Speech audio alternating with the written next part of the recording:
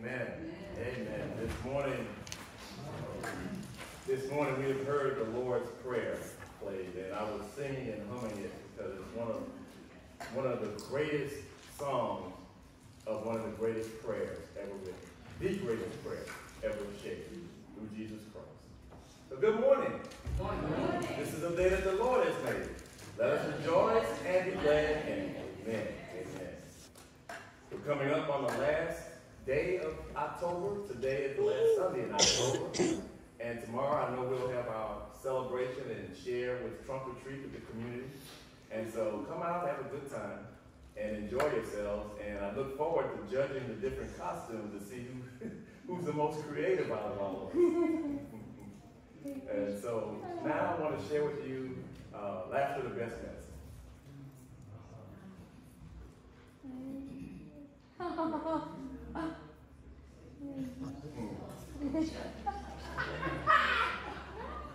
My mom makes that face quite often, especially when she's mad at me. Now we will turn everything over to Catherine. I made that face many times. Good morning, Aldersgate family. Good morning.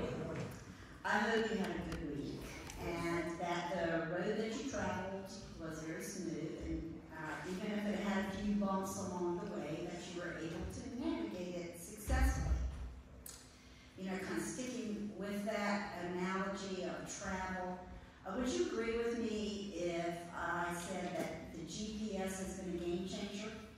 Yes. Yes. Mm-hmm. So it's so much harder to get lost nowadays than it used to be, because if you have a smartphone, you have a built-in navigator, and that takes so much pressure off of us. Most of us probably remember the pre-cell phone days when we would get that panicky feeling when we were traveling someplace unfamiliar. For me, that place was often Washington, D.C. There's a place in D.C. where they call it the mixing bowl because it's the interchange between 95, 295, and 395. And I remember getting that panicky feeling when I would approach that area. And I'm guessing that some of you felt the same way GPS, right? Being someplace strange and afraid you're going to take the wrong turn. But you know what's ironic is that nowadays it's a lot harder to get physically lost than it is to get spiritually lost. Amen. You know, spiritually there are so many side roads, so many destinations that look attractive at the time, and some killer potholes that are into life that they might not break your axles, but they can break your heart. But fortunately, there's a navigator that we can count on. Yes. Who is literally the way. Jesus. Amen. Luke 19:10 describes Jesus perfectly. For the Son of Man is come to seek and to save that which was lost. And we've also been provided a roadmap, the Bible. Yes. It is like an absolutely reliable instrument panel, designed to get people and to keep people on the right track. We won't be confused if we believe in its signals and respond to its directions, even though we may not feel in agreement at the time. Psalms 25:4 sums it up simply but eloquently. Show me your ways, Lord. Teach me your path. Yes, we do have a spiritual GPS available to us, God's positioning system, if you will. So, this week, let's purpose to use it. And now, turning to announcements. So, Pastor Bert reminded you of trunk or treat, so hopefully many of you will get dressed up and help out. But did you know that October is Pastor Appreciation Month? Yes.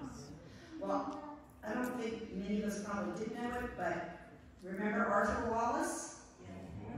He remembered it, and he sent the pastor a card. So it goes like this: for a pastor who makes a difference, your commitment to God's word and to shepherding his people is a wonderful gift to our church. And if I may, I'll read what Arthur wrote to Pastor Bert. Dear Pastor Bert, October is Pastor Appreciation I still miss Aldersgate, and I have heard so many wonderful things about you from members I keep in touch with. God bless you, and God bless your ministry with love, Arthur Wallace. So, happy Pastor Appreciation Month. Better late than never. That's right. I would say. As a reminder about our Christmas extravaganza, the deadline for signing up is Sunday, December 4th. And Christina is in particular interest of getting some baking goods. So there's many of us who might have stage fright, maybe afraid to sing or dance or do a recitation, but my guess is there's lots of good cooks out there. So please, if you can bake it, you can shake it up and get into the competition. And I'm going to be one of the judges. That's my talent, eating. So, anyway, so please consider, and men, get in touch with your inner chef. It doesn't all belong to the ladies, baking. So we expect to maybe see some male representation in that. Just saying, Pastor Burr, we appreciate you in, October. We'll appreciate your goodies too in December. Yes, Christy. Thank you for what you said about the baking contest. Just put down on the list what you're going to bring. Don't put your name, because we don't want anybody to know ahead of time. I've already scratched one name off. I'm not a judge, so that's okay. I scratched one name off. I have to check another one just to make sure the name's not associated. But please, bring your baked goods, whether it's bread, or some type of tart, or pie, or cake, or cookies, or brownies, or whatever. And after the judges have made their decisions, the rest of us are going to devour your goods, okay? Put your name underneath your platter, if you wish. Yes, that's good enough. Thanks. Great, thanks for that clarification. And finally, did you know that Tuesday, November the 1st is Lily Tapora's birthday? Happy birthday! And doesn't it just figure that she was born on All Saints Day? Yes. I love seeing Lily and Norma and Claudia out on the grounds, cleaning up the prayer garden and doing so many things. And we have our very own Lily of the Field. Take a moment to wish Lily a happy birthday for her special day today before you leave, if you can catch her. That is. And now, let's bow our heads and pray for today's service and our week ahead. Heavenly Father, we praise you for your loving care of us, for you have provided us the way, the truth, and the light. Because of your faithfulness, we don't have to worry about being lost or becoming prey for Satan, who really is like a roaring lion seeking whom he may devour. Instead, we have the confidence of knowing that we are in your hands. And we can continue on our way, serving the Good Shepherd, who we know will lead us in the path of righteousness. So, Lord, please make our hearing especially acute today as we hear Pastor Bert's message from you, and give us the purpose to carry out what we learn. In Jesus' precious name we pray. Amen.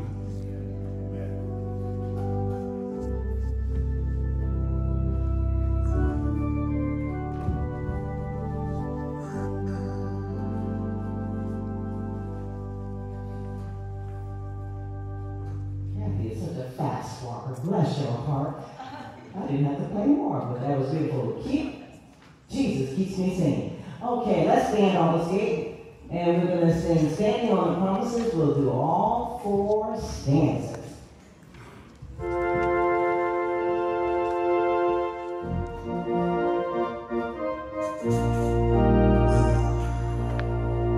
Standing on the promises of Christ my King, through eternal ages and his praises ring. Glory in the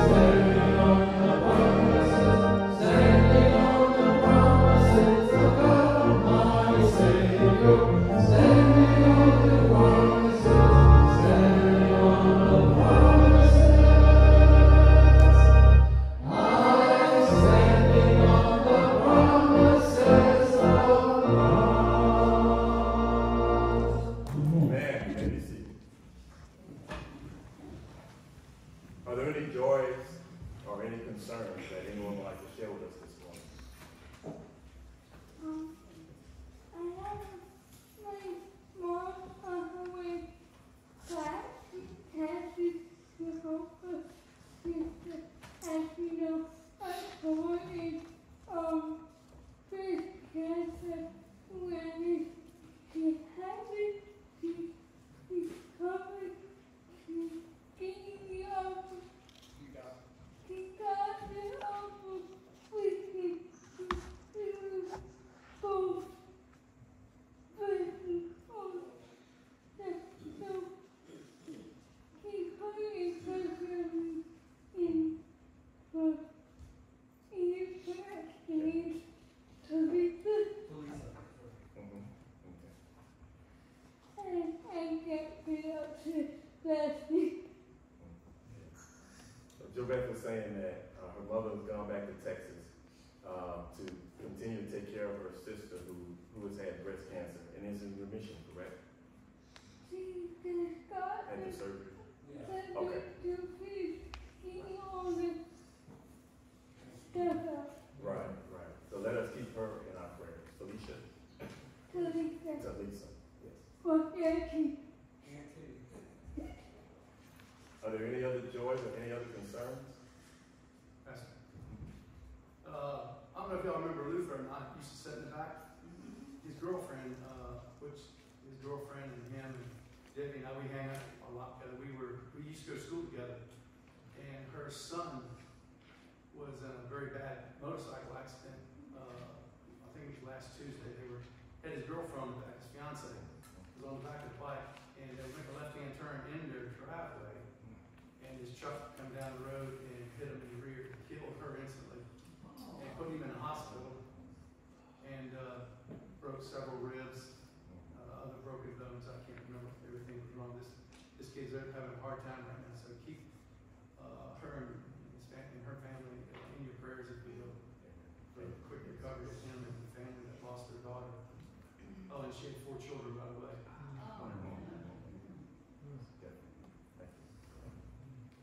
Any other joys or any other concerns? I mentioned last week, Jack Morgan, a friend of a father of mine, is doing a lot better. He had caught pneumonia while he was going to Alaska on a cruise. He's been in the British Columbia hospital, he's doing much better, and he's supposed to be flying home today. Good. Amen. I'll share one as well. Some of you may have talked to Jimmy recently. I talked to him yesterday again. And he sounds upbeat and he's healing. He didn't realize how long it was going to take to heal from his surgery. But he's long on his way towards full recovery. But also he wants us to keep Carolyn in our prayers as well. She's about to go through some of the similar procedures to check her conditions as well. So let's keep them both in our prayers. Any other joys or any other concerns? Just one thing, Eric, there seems to be, talk about everybody being hungry in some of the, African countries and other places, Pakistan and everything else. Just keep our world in mind and humanity in mind. Let us bow our heads.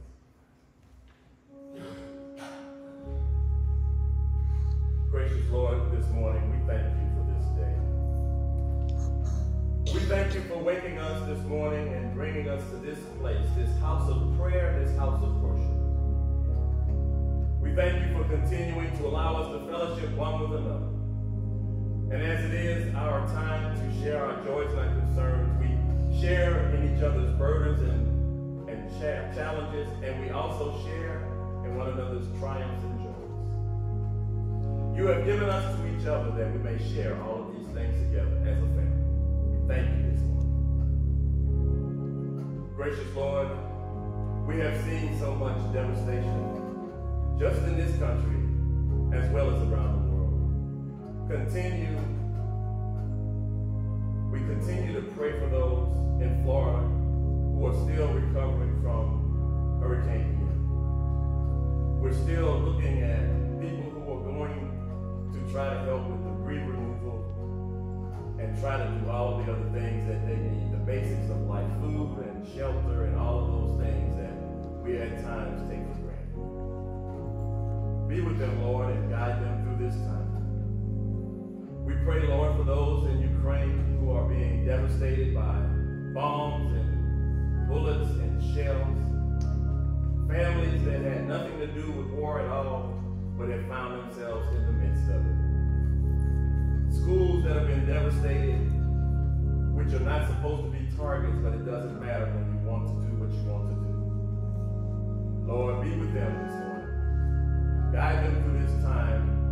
Let them know that their day will come when this will cease, and that your peace will reign supreme over their lives. Lord, there are so many other things going on around us. The shootings are continuing around this community as well as around the country.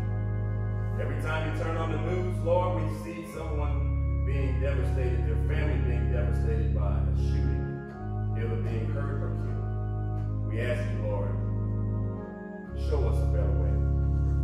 Show us the way in which you would have us be. Help us to be those that you created us to be. Loving, caring, nurturing people of God. Help us to help others to see your marvelous light.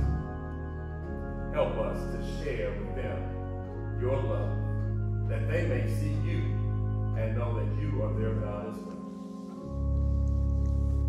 Lord, we thank you for your Son, the one who gave us the prayer that we heard this morning played, as we call it the Lord's Prayer. The prayer in which he prayed to you and showed his disciples how to pray to you. The prayer that we still share this day in so many languages around the world. Every language that is available to us as humans has a version of this prayer. And we thank you for allowing us to be able to share in unison the same prayer that others have shared, not only in multiple languages, but throughout the ages, over 2,000 years. And we thank you for sharing that prayer with us this morning, that we may continue to love you and honor you through the prayer that Jesus taught his disciples. As we say together, our Father, who art in heaven, hallowed be thy name.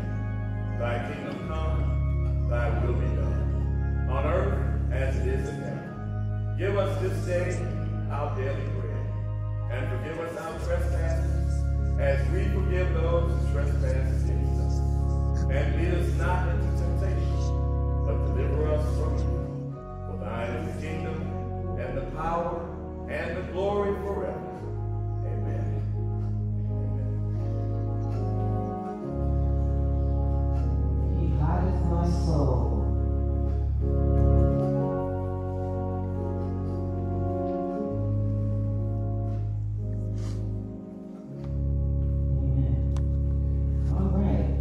Aldersgate, turn to Faith We Sing. You're going to learn a new hymn this morning. Hymn number 2181. Please turn to that. I'm going to play it first. Then I'm going to have you stand and we'll sing all 4 stanzas. We need a faith. I love that first stanza. We need a faith so colorblind, so free from time-worn lies, that when we look from face to face, we see the eyes of God. If only the whole world believed this. Okay, I'm going to play the first stanza.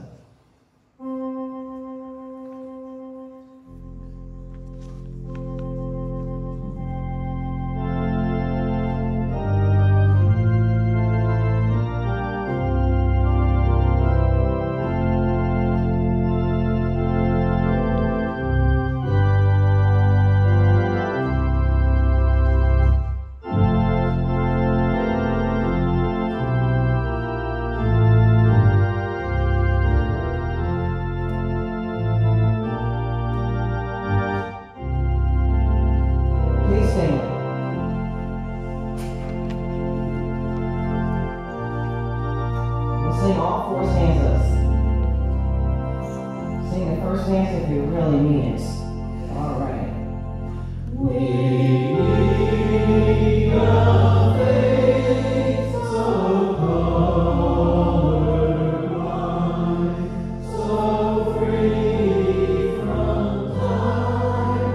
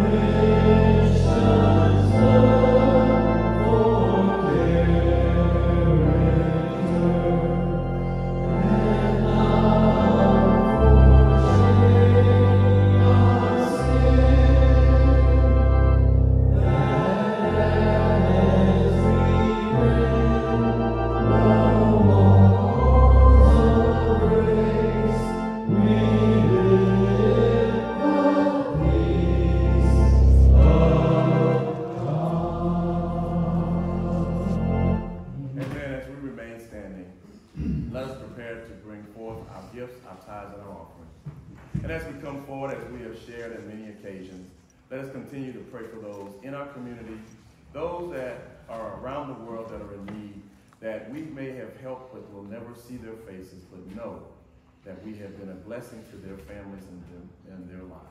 Let us come forward at this time.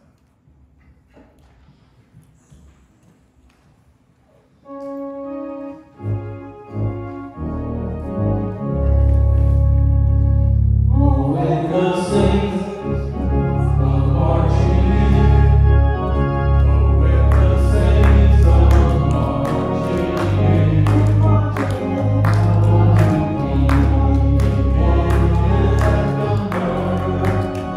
When the saints come marching in. When the saints come marching in. Oh, when the saints come marching in. All our Lord is beating at the door. When the saints come marching in. When the saints come marching in. Oh, when the saints come marching in. All our Lord beating at the door. When the saints come marching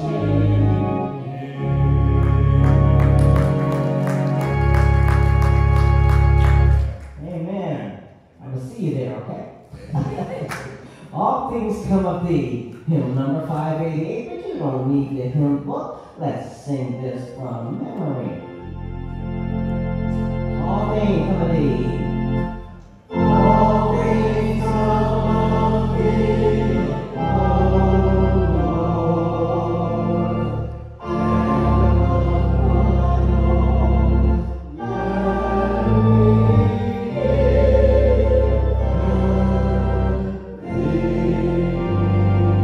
And of thy own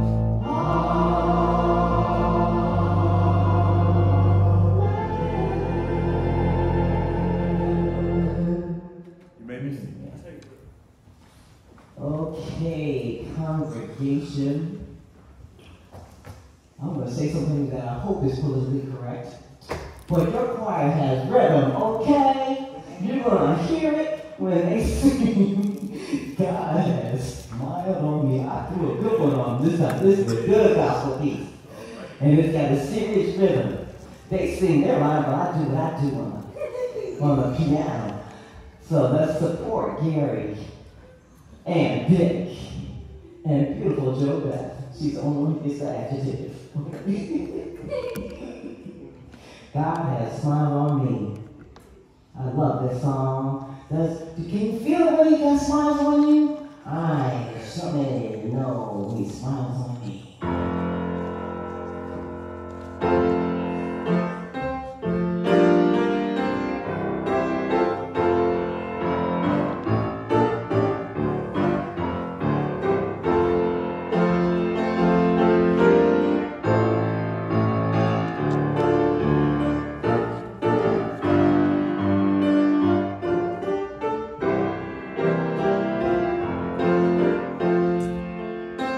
God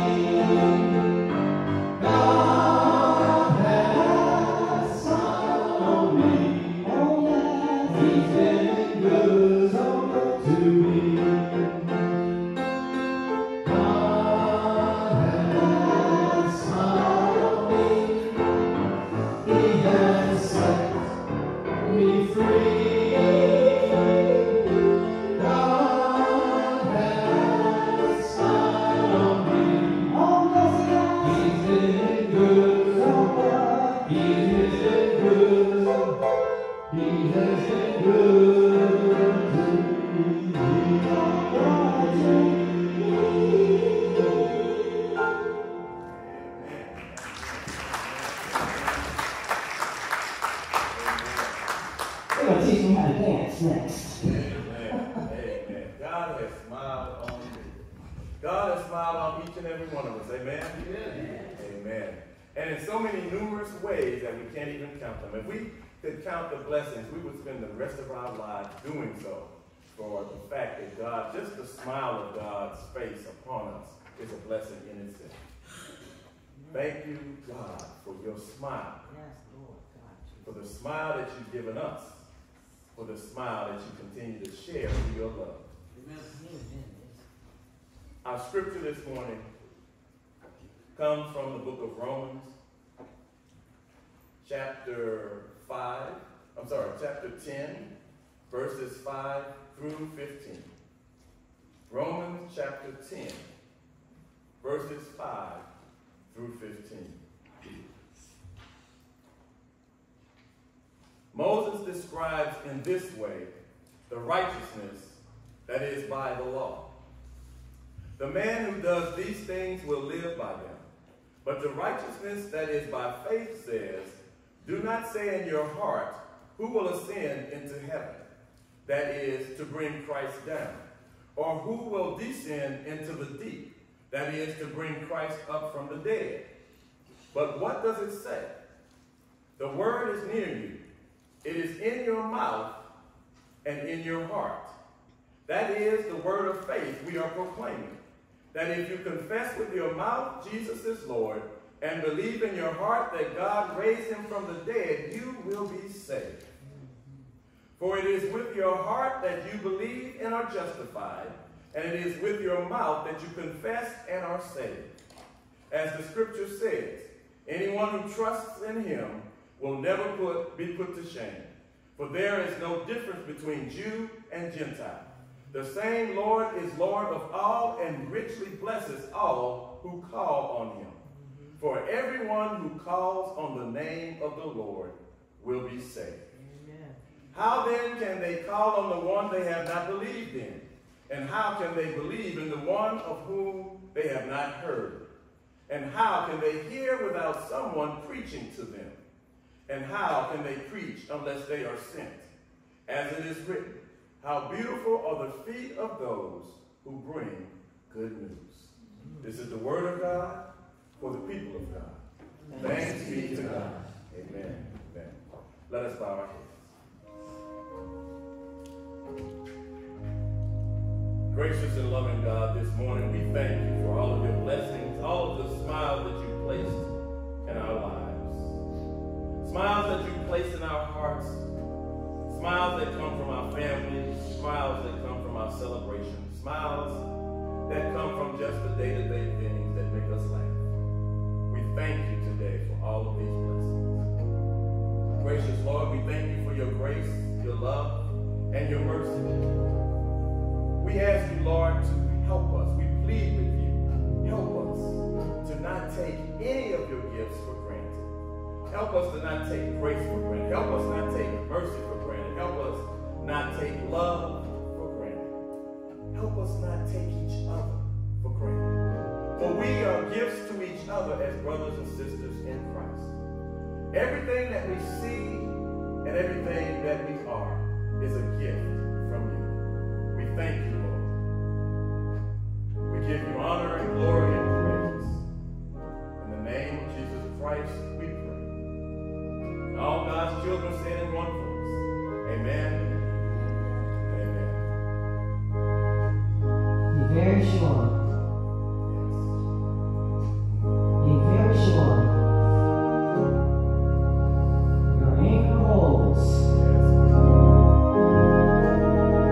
and grips solid rock. This hymn is in times like these, we need a Savior. So let's find out what we need to do so we don't take grace for granted. Come on, Pastor. Amen. Amen. Thank you. Thank you. Taking grace for granted. Of all the things that we do, this is one that we should not do. We take a lot of things for granted, as you can imagine. Sometimes we take our families for granted. Wives, do you ever feel like your husbands take you for granted? Don't raise hands, please. Don't do that. Don't get in trouble. Husbands, do you ever feel like our wife? Husbands, come on. Don't do it. Don't do it. You won't make it home. Sometimes children take for granted the support and the protection of their parents until they are out on their own. As my daughters keep finding out, until you pay all of your own bills, you are still under my roof. Sometimes parents take their children for granted until they are out of the house. Some things we just live with day in and day out. And after a while, we just assume that they will always be there, or someone will always be there. Like that precious friend that you said you would give a call to but didn't get to do so. That happened to me recently. A friend of mine that I knew all the way back from college, he had been battling with leukemia for several years. And I kept saying to myself, I need to find his number or catch one of my other friends and find his number and call him. And recently he passed away, and his services are actually today. I never got to say again to him how much I appreciated his friendship. We take too many things for granted. I thought I had enough time. I thought I would be able to say to him one more time how precious his friendship was. Now he has to know it from heaven. Some things we are just living with day in and day out. And after a while, we assume that they're always going to be there. We take them for granted. We stop seeing the beauty in them and miss the joy in them. Isn't that why people who have a near-death experience often come out of it with a new appreciation for life? Yes. Even if we think of them as someone who may have lost a little bit of it because we don't know what they're telling us about. We think that sometimes they're just imagining or they're going through some vision or dream state. They had taken things for granted. And when they came close to losing it all, that is then when they begin to see the beauty in life again. Sometimes we as Christians do that with our faith. This is especially true of people who were raised in the church. We have grown so accustomed to our faith, we fail to appreciate its beauty. We simply take it for granted. In the letter to the Romans, Paul reminds the Christians in Rome about the basics of the Christian faith. The Romans were already Christians, some of them. Some of them had been Jews who grew up in homes of faith, practicing the laws of Moses. Others had lived their whole lives worshiping the Greek and Roman gods.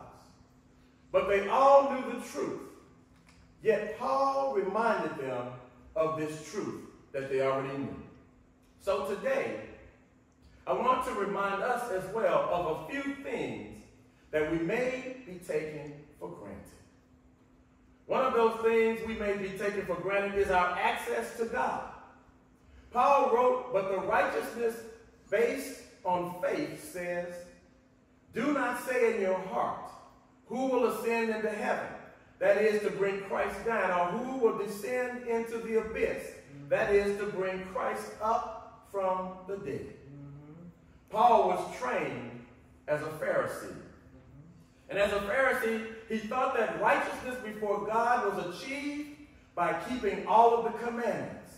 And that was a full-time job.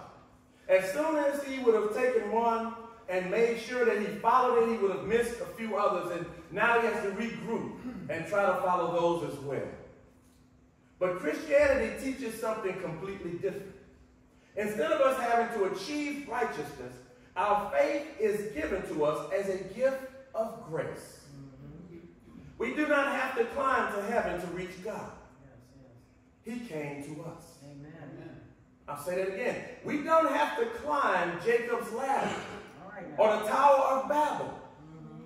He came to us. Most Christians take that for granted. They know that they can turn to God at any time, but we don't have to go to a faraway temple or make a sacrifice or go through an elaborate ritual to reach God. We can simply say a prayer, having a conversation with God. Because God came to us through Christ, we have access to God. Most Christians take this for granted as well, to the point that they don't even bother to pray until they're in trouble. As the saying goes, there's no such thing as an atheist in a foxhole. Oh, Lord, help me, when the bullets are whizzing over your head. We also take for granted the gift of salvation. Paul wrote, if you confess with your mouth that Jesus is Lord and believe in your heart that God raised him from the dead, you shall be saved. That's all it takes. It doesn't take anything more elaborate than that. Salvation is so simple. God doesn't require that we pass any theology test or perform any great task, and thank God he doesn't, because I had to work through that a few years. All God asks of us is to confess and believe in Christ.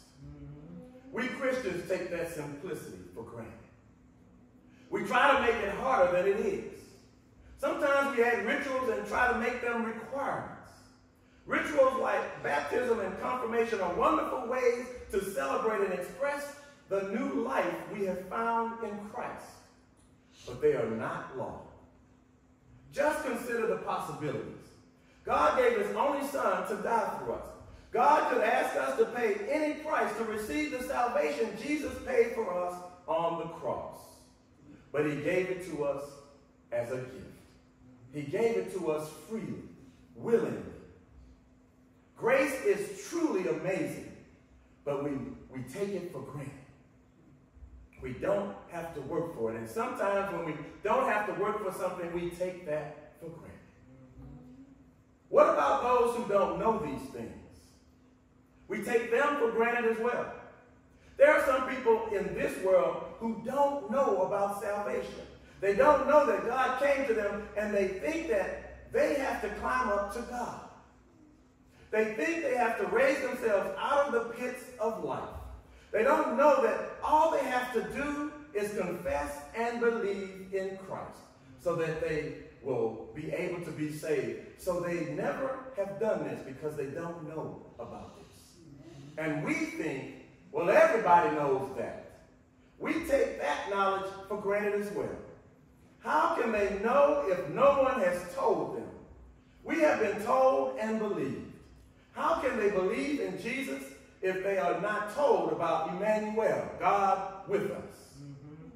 But that is not all. How can they be told if no one goes to them to tell them? Don't take for granted that someone else will tell them. Every single one of us has that responsibility. When you think about this, and we were talking about this in Sunday school this morning, how our parents brought us to church, and though it was a requirement that we go, we may find something interesting, even if it was just playing around and hanging out with our friends at church.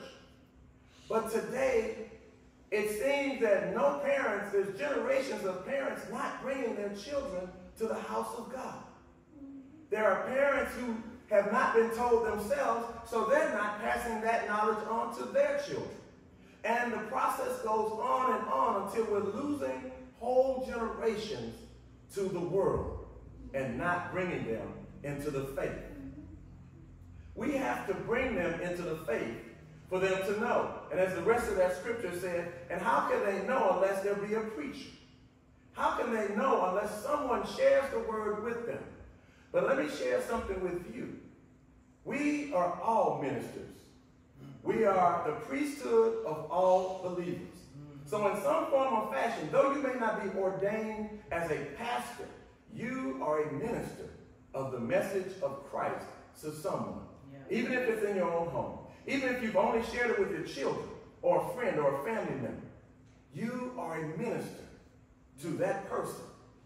For without you, they may not have ever received Christ into their lives.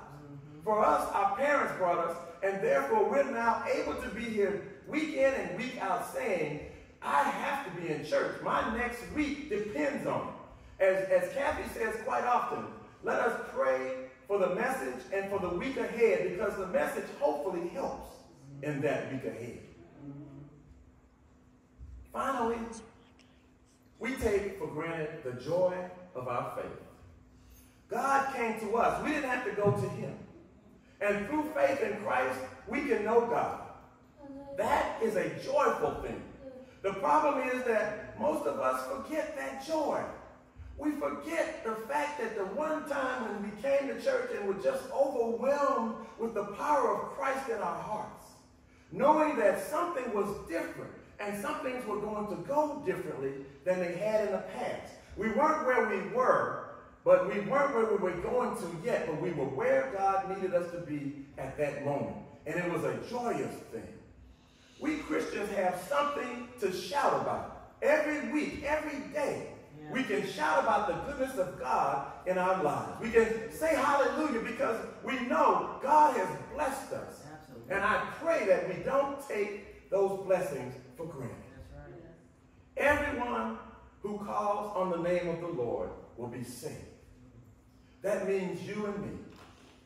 We should be excited about that. Aren't you glad that you're saved by the blood of the Lamb? Aren't you glad that Christ came to give his life a ransom for many? They stretched him wide and they hung him high that we may see everlasting life. Yes. Let's not take that for granted. Well, y'all don't look real excited. I am. Hallelujah. If you believe in Jesus, say amen. Amen. If you believe in Jesus, say amen again. Amen. If you have experienced the amazing grace of God, shout hallelujah. Hallelujah. If you believe that Jesus is the Son of God and that he rose from the dead, yell, praise the Lord. Praise the Lord. Now that's more like it. Amen. Don't take the joy of salvation for granted. Share it with the world that you are in, the part of the world that you reside in, the part of the world that you work in, the part of the world that you go shopping in. That the world, share it with the world that has never heard of these things that you know by faith.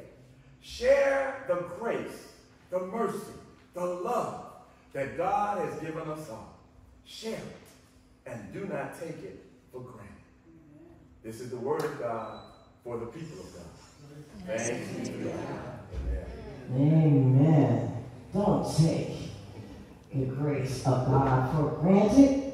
Pass it on to your neighbors, to your colleagues on the job you're still working, to people in the shopping line.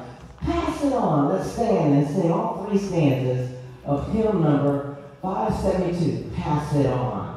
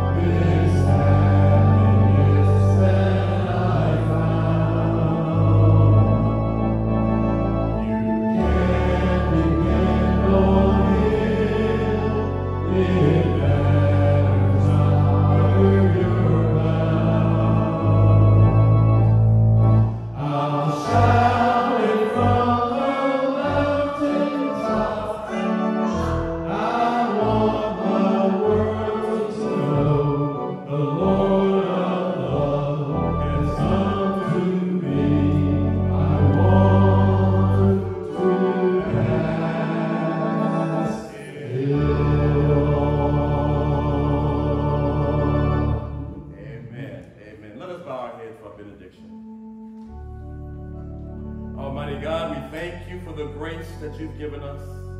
We thank you for the love and the mercy that you continue to share with us without ceasing. Help us, Lord, to without ceasing be gracious and not take for granted the love and the grace that you share with us. Help us not only to not take it for granted, but to share it everywhere that we go, that others will hear this love and this grace that you have for us all, and they will want to know, how must I be saved? How must I receive this grace from you? In the name of Jesus Christ, we